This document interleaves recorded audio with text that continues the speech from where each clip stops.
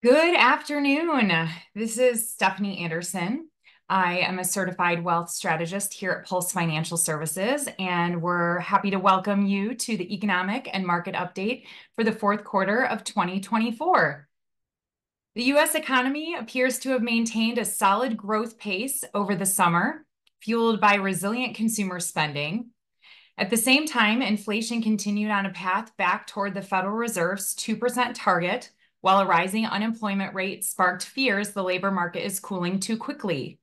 Moving forward, resilient consumer spending should support trend-like economic growth into 2025, and with few exceptions building across the cyclical sectors of the economy, a near-term recession seems unlikely. Meanwhile, cooling inflation has allowed the Federal Reserve to put more focus on the labor market, prompting it to join other global central banks in easing policy and deliver a 50 basis point rate cut in September. While the Fed's updated economic projections forecast 2 more rate cuts this year, the pace of cuts will depend heavily on the incoming data. It does appear, however, that rates will settle in at structurally higher level relative to the past decade, barring any economic shocks. For markets, this summer was anything but calm. Equity market volatility spiked in August due to lackluster guidance from the Magnificent Seven, weaker economic data, and policy action from the Bank of Japan.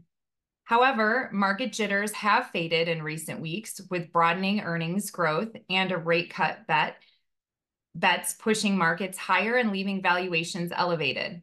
Expectations for dovish policy action have helped bonds rally too, and yields are lower now than at the start of the year.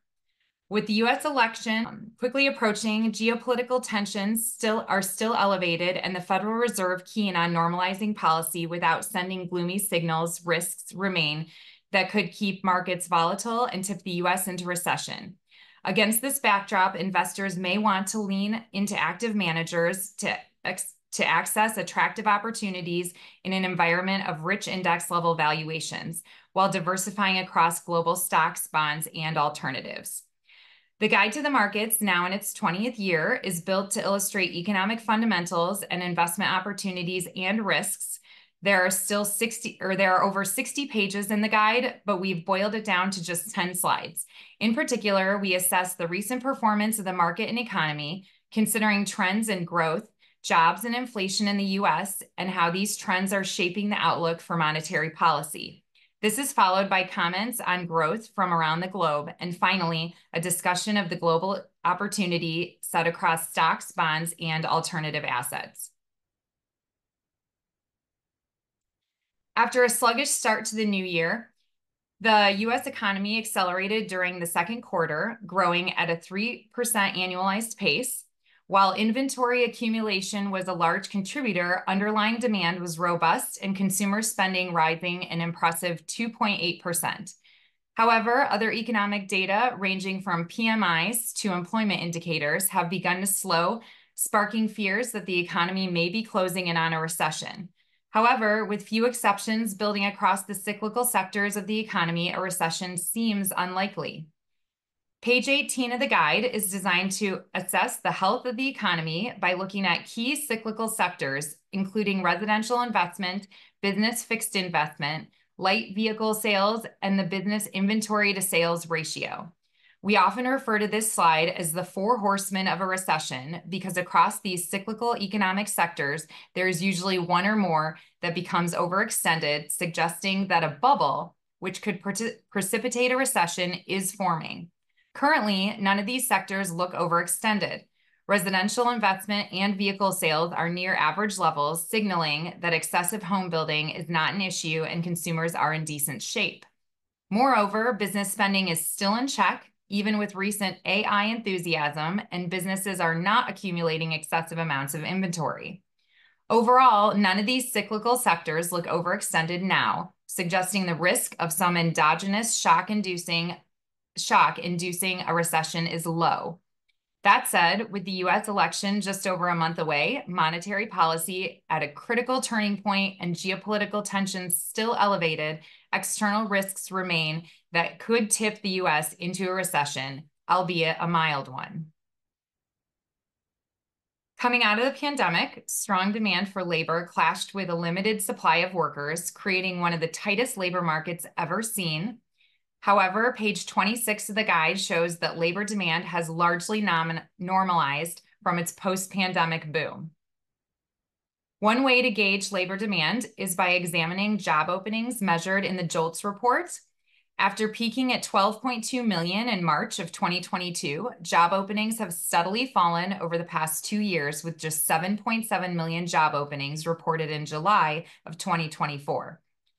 This print lowered the ratio of job openings per unemployed worker to 1.07 times, well below 2019 levels. Quits have normalized also, as loosening labor market conditions have made employees more wary about leaving their current posts. That said, other data, while softening, suggests the labor market is still on solid footing.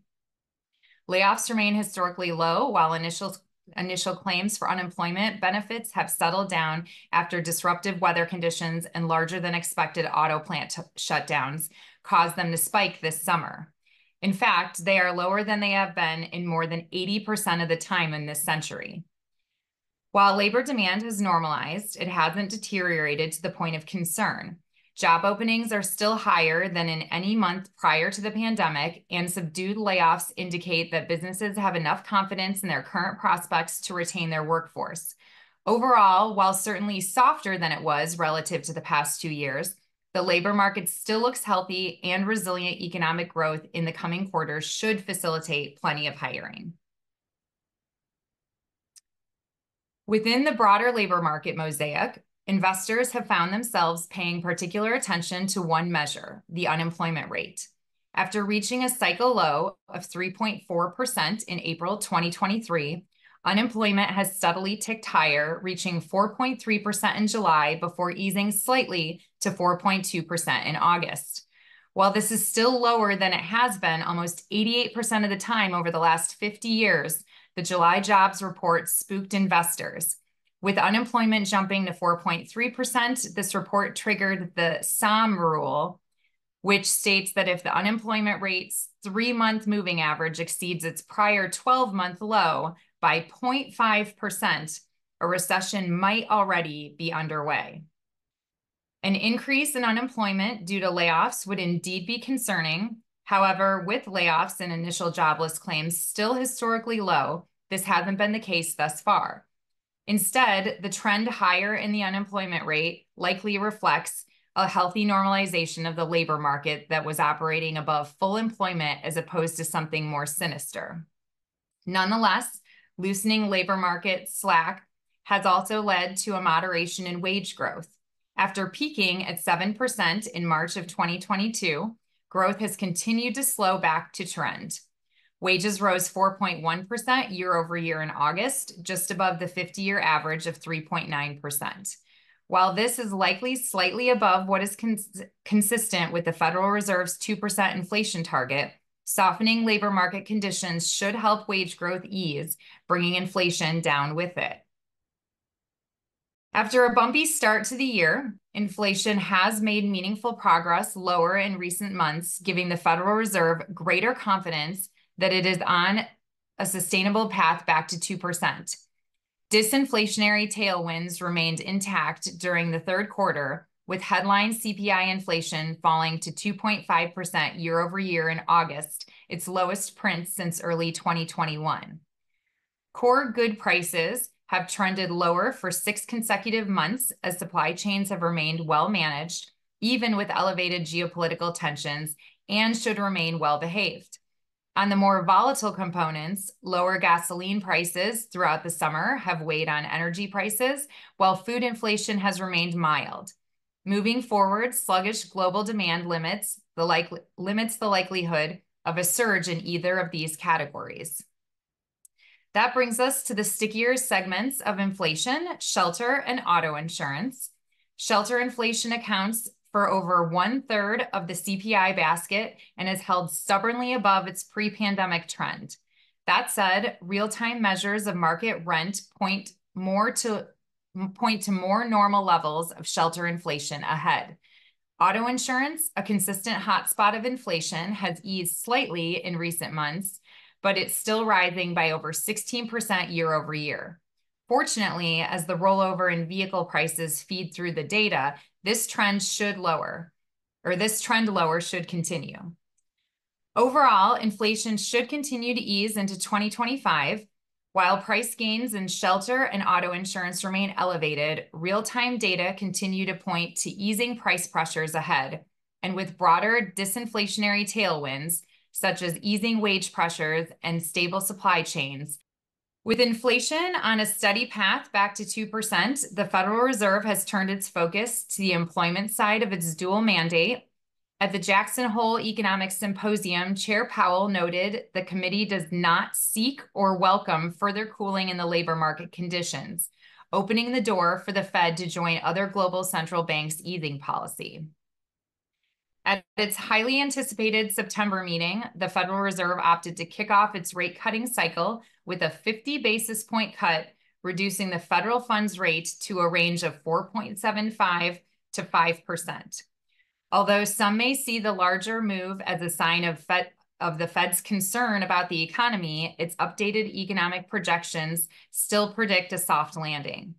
Over the next 4 years, the committee expects steady growth of 2%, and while unemployment rate forecasts rose by 40 basis points and 20 basis points for 2024 and 2025 respectively, inflation forecasts for the same periods move lower.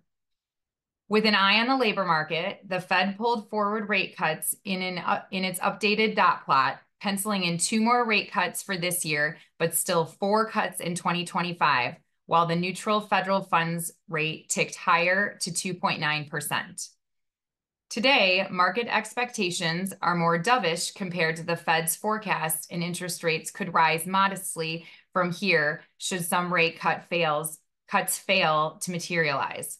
Nonetheless, the long-awaited rate cutting cycle is finally here, and while the pace of cuts hinges on the incoming data, interest rates should settle at the structurally higher level compared to the last decade, barring any economic shocks.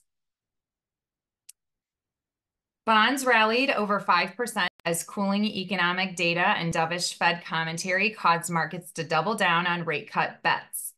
Even after this rally, yields across many fixed income sectors still look attractive relative to recent history.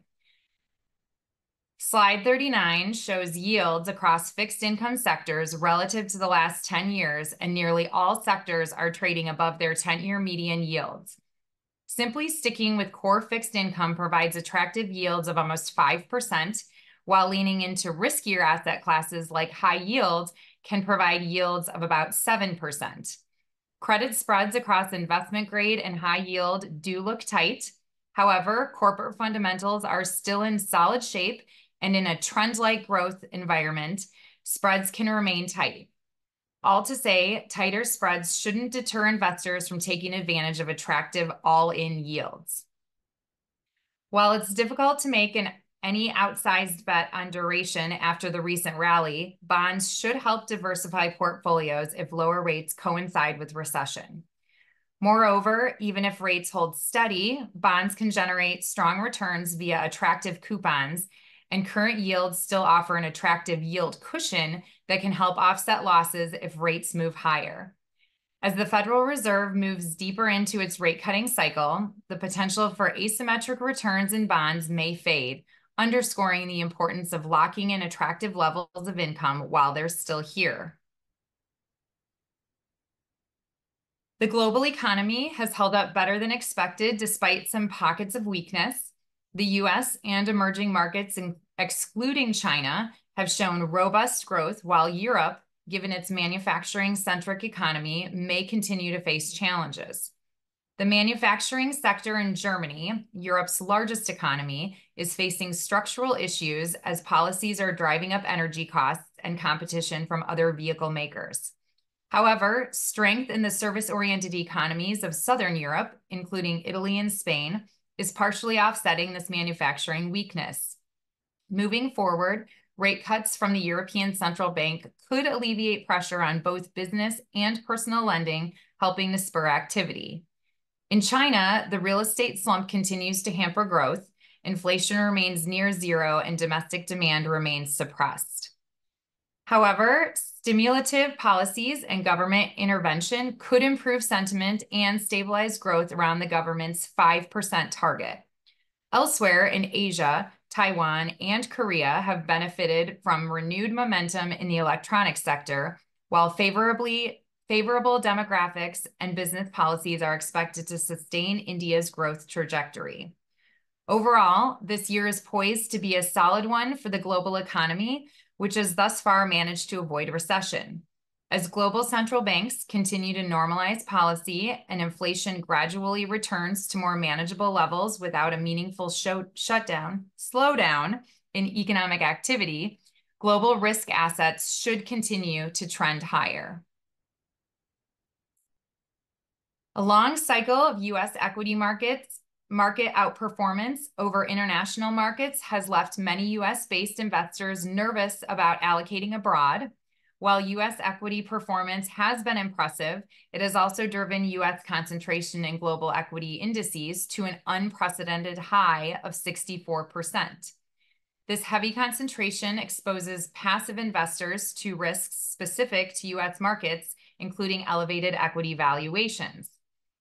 In contrast, valuations in most other major markets are in line with or below their 25-year average, with the notable exceptions being the US and India. Enthusiasm for these markets, coupled with robust earnings growth, has resulted in their higher valuations relative to peers.